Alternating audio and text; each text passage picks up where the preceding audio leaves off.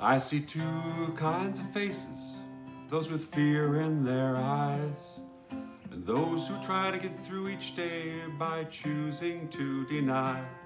Well, there's so much information flying through our brains, but there's two things we can do right now to help us ease that pain. Take a deep breath, let it out and say, I'm doing okay. Repeat that little exercise a few times every day. You'll be amazed at what it does for you. You'll feel it right away. It'll calm your brain and give you strength to get through one more day. Social distancing is not in our DNA.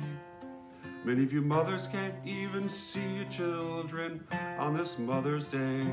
It's so hard to handle so much loss, not knowing when it will end. But there's two things you can do right now to get the pain to suspend. Take a deep breath, let it out and say, I'm doing okay. Repeat that little exercise several times a day. You'll be amazed at what it does for you, and you'll feel it right away. You'll calm your brain and give you strength to get through one more day.